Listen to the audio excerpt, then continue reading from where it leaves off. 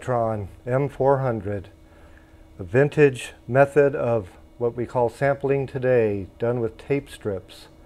Every sound on here is a recording of an actual instrument recorded on tape strips. And every note you play pulls the tape strip across the tape head, playing the actual instrument back, from strings to cello, and of course the famous flutes. What we're going to show you with this today is how to change the actual tape assembly cartridge in this. It's actually a fairly straightforward process. You just have to go slow and be careful with it. So your first step is, of course, turn it off. And then the lids come off just by pulling carefully. You set it aside. That will reveal your key bed. Now there's two secret blocks here, which both pop off. Set them aside. First thing you'll do is remove the key bed.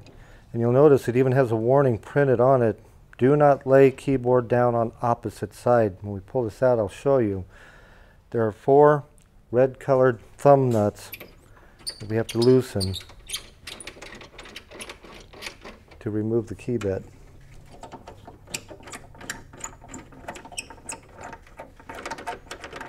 And when they're loose, you want to pick it up right here carefully and lift it right out of the unit. We're not loose yet. There we go. And when you turn it over, the reason you don't want to lay it on this side is because this is where you have your little felt pads and all these little pinch rollers like a tape deck would have. You don't want to damage them. So then you take it and lay it aside.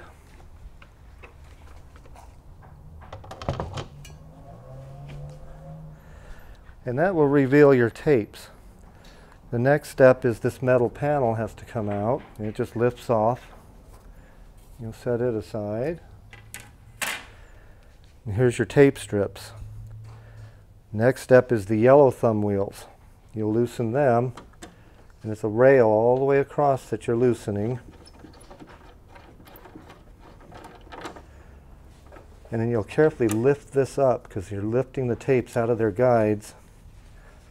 And you will bring it clear back to here and then lower it. And there's these notches on each side where this little tab on each side fits into. I'll lift that up so you can see that. See the little notch there? That's where you put those in.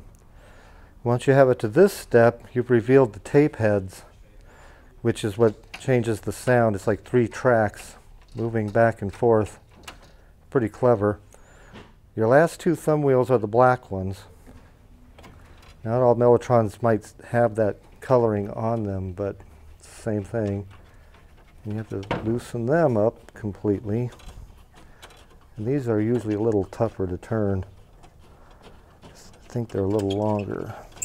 Once they're free, the next step will be to lift the cartridge out. This is where you have to be really careful so you don't damage anything. And it should just lift straight out of the machine. This is the source of your sound. So when you go to lay this down, you'll want to lay it on the side with the little long pieces, just like this. Carefully. And we're going to install this cartridge next.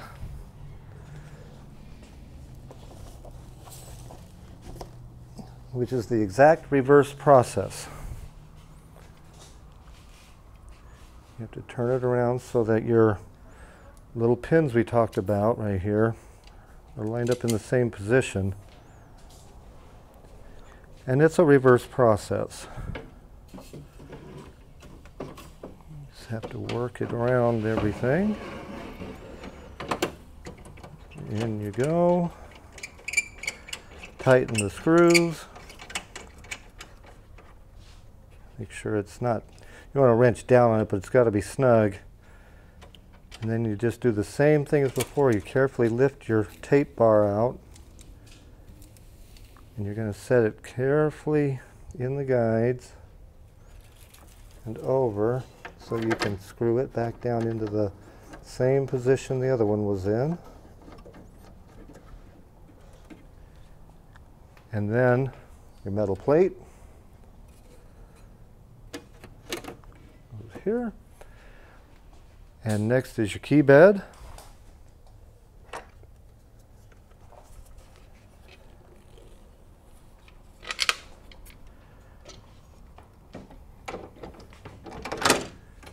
You have to carefully line it up and you set it in there, and then you just tighten all your screws back down.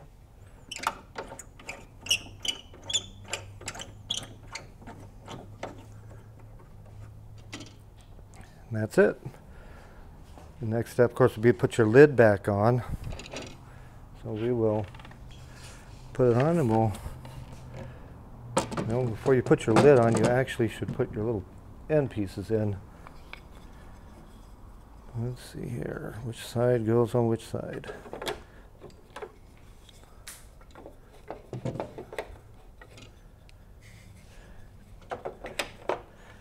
Yep, had it right the first time. Okay, now put your lid back on. There, and you're done. Power it up. Takes a moment for everything to get moving inside. And